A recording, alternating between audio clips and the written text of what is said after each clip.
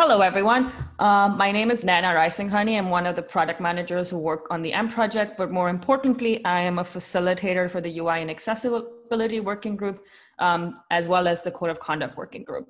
So if you have any questions in any of those two spaces, I would have said find me later physically, but just chat me on Slack or something and we can talk. But yeah,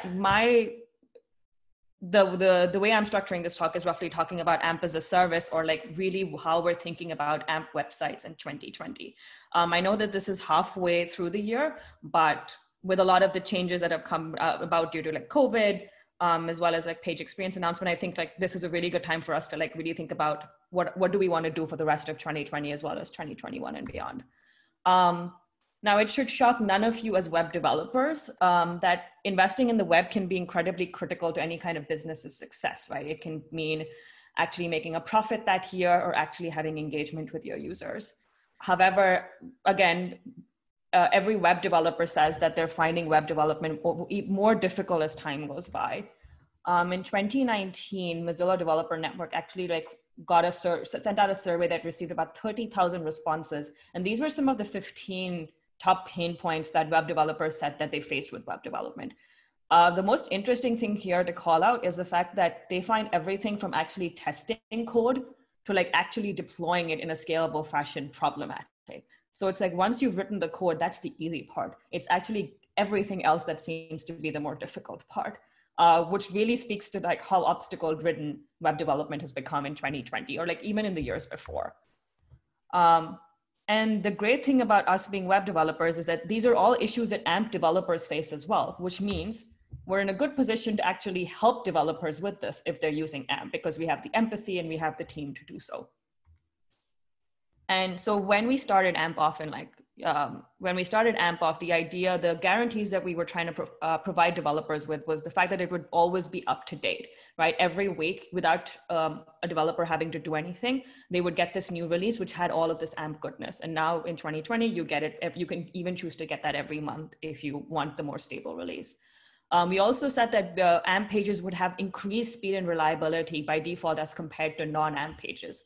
And we also said that obviously monetization and being able to earn a revenue from your web presence is incredibly important, be you e-commerce or news publishers. And we wanted to support all kinds of revenue model generations on the web. And the most important thing was that we were an open source framework. And hence that meant that anyone who felt that AMP was missing something or wanted to contribute to make it better was absolutely empowered to do so. And all the work that we've been putting in over the past years have actually yielded in us showing success, right? We've seen things we've seen news publishers see that their pages load much faster, and that means that users are spending more time. They're actually clicking on ads, even engaging with them. They're spending more time on the page as well. And it just even going from one AMP page to another, and they're spending a lot more time engaging with this much faster performing, much higher user experience content as well. And so all of the work that we've been putting in as a team has been seeing success on the other end. And that's something we should all feel incredibly proud of. But however, while that's the goal, we started off with wanting to help developers with making web development easier. Over time, actually building AMP pages has also started to pose a few challenges. The largest one is obviously picking between what we call paired AMP, when you have a canonical page and an AMP equivalent on that page, which is has this really ongoing dual page maintenance cost, right? Every time you change a template, not only do you have to go change your canonical page, you now have to go change your paired AMP page. And if they get out of sync, that's frustrating as well. And then on the other hand is the fact that AMP first, which is us asking you to power your entire site with AMP, is not really capable, especially if you look at we as a team of, let's say, even 1,113, which sounds very impressive, can't solve for all problems that every vertical is facing. And so that will always mean that we won't be as feature rich, and which means when you are choosing to pick AMP first at the start, you did have some problems associated with it. And now with things like AMP script, that is becoming easier. But once you also picked the model that you want to support, be it paired AMP or AMP first, you've also noticed some other problems that kind of come from that. You'll see that AMP's performance on origin can sometimes be lacking. And the fact that that means that yes, developers are pushing towards the AMP cache. However, the cache comes with its own programming difficulties, which like people aren't really used to, like thinking about a user transitioning from cache to origin. So like all of these add these own programming complexities. And like I said, like creating incredibly interactive experiences with AMP can be sometimes difficult because we don't have like the first party component support for all of it. And over time, especially in the past 2 years, we've really received feedback that a lot of the story of how AMP is compatible with other frameworks and other CMSs is really unclear and is lacking. And so that's what we really want to invest in 2020. So like the TLDR is that developers find that all of the added benefits that AMP does give sometimes will outweigh its benefits. And in the context of all of this, you've also had the page experience announcement, which Malta and Joey talked about, but I'll just talk about it again in case someone's joined this call right now. It's a new ranking factor that Google Search has announced, very specific to Google surfaces, that basically builds up on the 3 core web vital metric, which is loading from largest contentful pane, first input delay, and then looking for visual stability while cumulative layout shift, and then some other pre-existing signals such as mobile friendliness, safe browsing, HTTPS, and like reducing bad interstitial ads. And all of this kind of contributes a signal to search. And all of these are grouped together in what is called the page experience ranking signal. So how are users perceiving this page, and are they finding the experience great? So in light of all of this, what does 2020 really look like for AMP? Malta and Joey alluded to this, but the real focus that we're putting into AMP is to like really have developers perceive AMP as a service. And what does that mean? It means that when developers are choosing to use AMP, and this can be in conjunction with a framework, CMS, or just using it by hand, they're choosing to pick the most cost-effective and simple solution that can help them create a great page experience, which means that once they've done like some kind of setup, which is like everything you always have to set up a new framework or set up a new library. But once they've put that effort in, their ongoing costs are minimal, right? And you've got this really great pit crew of engineers that are actually working on converting your page, making it fast over time, and like converting it into a great AMP experience. Now, the difference, I picked this analogy and then I realized the problem with it is, if you're a Formula One driver or a NASCAR driver, you come to the pit crew, so you upgrade your dependencies and then your page becomes fast. But like having an AMP page is like having the pit crew just travel with your car and upgrade it like every time they realize something's wrong with it. So imagine not having to pit stop. And this is the only lame joke I will crack this entire time, I promise. But the real idea with AMP, the AMP as a service, is you get all of these great things that you found problems with, you get them built into your AMP experience. You get performance built in, you get image optimization built in, accessibility, user research, infrastructure, testing, analytics. We're trying to solve as many of these problems for you so that once you've done the setup cost, as long as you're integrating new components, AMP is taking care of the iterative performance improvements once a week, once a month, hell, even once a night if you want to, live dangerously. But yeah, like that's what I've been talking about. The fact that once you have this initial setup, which is you either decide, hey, I want to be served from an AMP cache, or you know what, I'm going to be served from origin. And so I'll use things like AMP optimizer, what Joey talked about, and I'll pair it with a CDN. That's your initial setup cost. But then the ongoing effort has been done by the AMP team, right? We make sure that your extensions are performing well, and that's across a bunch of metrics such as infrastructure, accessibility, performance. And we're also making sure that the runtime is like making sure that these extensions work together great. And all of this results in like a happy developer who's had to do a one-time setup cost and has to do minimal ongoing iterations on it. But remember the challenges that we said were like with the way AMP is implemented, which is like having to pick between paired AMP and AMP first. Well, the thing is, as long as developers are picking paired AMP pages, they're always going to be slightly more unproductive because they are going to have to think about these dual maintenance costs. And so these are the sets of problems that we have to think about, right? Paired AMP pages, the fact that paired AMP pages, cache, et cetera. And so that's really what we're thinking about in 2020. The idea with AMP as a service is once developers put in the initial cost, put in the initial setup time, we want them to be more productive over time as they, and make sure that they don't have to invest a lot of effort into this. So how can you all as the 1,113 AMP contributors help here, right? That's what we're all here about. And the idea is, like I said, we want to make AMP development easier, and that can start from like creating a great page experience as dictated by Google, or just more generally as well, allowing developers to create more complex experience, making sure that monetization is as strong in AMP as it would have been if they hadn't picked AMP, making sure that if they decide that they don't want to invest in a cached experience, that even their experience on origin is equally fast. and having a much clearer story for frameworks and CMSs, but also helping developers meet their infrastructure needs over time by maybe not having to think about infrastructure at all. And as this whole privacy and security landscape changes, even in 2020, with CCPA and other announcements like this coming out, making sure that we are supporting developers through this sometimes confusing journey. And all of this with an underlying incredibly great user experience by baking in some really great components as well. So let's kind of think about like some of the pieces of efforts that come into all of these, into like actually delivering on all of these. Hopefully none of these are new to you. If they are, we can talk about it in a Q&A if we have time. But yeah, to actually allow developers to create and then maintain, most importantly, these great page experiences over time, we have to continue investing in AMP's performance. Malta said that the web, about 20% of the web was doing well against core web vitals. A large part of it is AMP, but we have a long way to go and we have to keep investing there.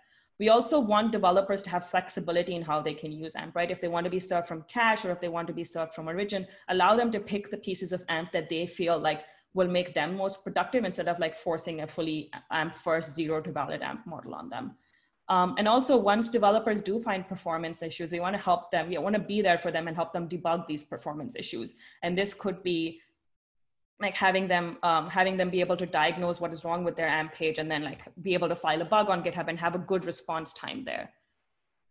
For creating more complex experiences with AMP, this was alluded to in the previous talk, but really Bento is our bet there, right? Allowing developers to say, hey, I really like the carousel experience that AMP offers, but I think that the payment support that this other vendor provides is much better. So I'm going to mix those two together. So that flexibility allows them to create a larger variety of interactive experiences. And then if they feel like, hey, you know what, I just have this 10% need that I really think I can get done if only I had JavaScript in AMP, well, we've got AMP script for that. And the idea there is to like just increase support for AMP script over time as we see that, hey, maybe this DOM API that developers are looking for is missing and adding support for that over time.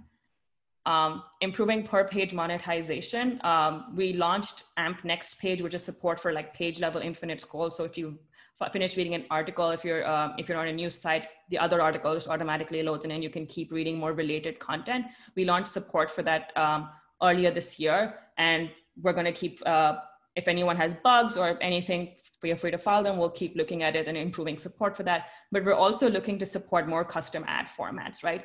As within AMP's design principles of really putting user first, content first, we want to research and explore more custom ad formats and see how that fits into like AMP's design principles as well. Like I said, we want to make sure that developers have the flexibility of saying, hey, I don't want to be served from a cache, or I want to be served from origin, and while still making sure that that is as blazingly fast as if they had picked being served from a cache. And that includes adding more transformations to the AMP optimizer over time, or even saying that, hey, you have a perfectly valid page and you can actually just decide that I don't want to cache it. So supporting like a valid non-cached AMP use case. Wow, try saying that 5 times fast. And really strengthening and doubling down on our support story for frameworks and CMSs. And this could be actually continue to invest in like the AMP plugin, which is our first-class AMP content generation support for WordPress. And then providing starter templates for common frameworks. So say if you want to I want to create an e-commerce site in Next.js using AMP, you shouldn't have to start from scratch. You should just be able to load a template and then just fiddle around with it and get it to where it aligns with your brand values. And then also adding more support for AMP Optimizer in different frameworks and CMSs. It was mentioned in the last talk that we have greater support in Next.js, in 11t, as well as in Netlify to like have it on to actually be able to deploy that. We also have support for it in WordPress as of April this year, but really finding more frameworks and CMSs that users are finding useful and making sure that we can add AMP Optimizer so that they get all of these great transformations that happen on AMP's cache without actually having to think about it, right? We don't want developers to be thinking about adding new build steps because that's counter to what we want for them to be doing. And to help developers just meet their infrastructure needs, right? If folks have a slightly slower QA process and aren't able to do QA once a week and feel like a month or like 4 weeks is a better cadence for them, we should have support for that. And that's why we launched our LTS release like way early in this year. And we're excited that people are finding it useful, right? BuzzFeed, Tasty, AliExpress have already started using it, and more news publishers are starting to think about adopting it, especially as election time comes and they have to slow down their QA process just because they want to like go into a code freeze, for example. CSS is something where like AMP's 50 KB limit has always been a polarizing topic. And that's why there was a very long thread where we talked to CMS developers, theme developers, et cetera. And we saw that 75 kilobytes for a limit was really probably the next best option. And that's why we increased the CSS limit. But we also, while that helps developers find a little bit more leeway, we also do want to support them if they want to minify their CSS and provide those tools to be able to do that really well in AMP. And over time, we want to make sure that when you deploy an experience as a developer, you don't have to worry about testing that across different browsers, different mobile devices, et cetera. And that we as the AMP team are making sure that when you do deploy an experience, it looks consistent across as many browsers as we can support, or as we do support. Earlier this year, we also launched support for for CCPA. I don't know what the second C stands for. I should look that up. But yeah, we launched support for CCPA, and like consent is something that is going to evolve over 2020, and AMP is going to evolve there with you. And that's the effort that the analytics team has been so great at kicking off. And like even more as more cookie changes, like they've been working on it, and that's our mandate for the rest of time as well. And increasing more support for more consent management partners, as we see that, hey, more developers feel that they need to integrate support, like we have to help them there as well. And all of this boils down to like having these really great components that offer great user experience that is actually grounded in UX. Or Joey actually showed some like developer research that we've been doing. We've also been, whenever we do release a component, we do user research for that component as well. That could be autocomplete, carousel, et cetera, any new component that we have coming down the pipeline, but also making sure that that component looks consistent across browsers. And then absolutely most importantly, making sure that we are staying accessible as we release more components, and if we are releasing more components. And then all of this kind of boils down into really allowing developers to be flexible in their approach to creating AMP pages. I talked about how developers had to like always pick between paired AMP and AMP first, and then had to like pick between, like they always had to create a valid AMP page. But now really allowing them to be flexible in the way that they start, hey, you know what, I'm going to get started. I'm going to incorporate a few AMP components into my pages that I think adds value and create a bento AMP page. And once I feel like that's strong enough, I'll maybe add the AMP runtime and create a fully valid AMP page.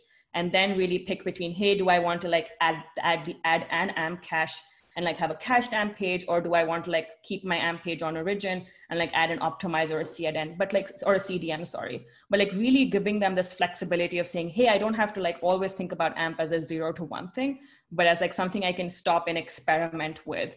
And see what is the right fit for me as a developer, because that's what's going to make developers the most productive, like fitting into their current routine.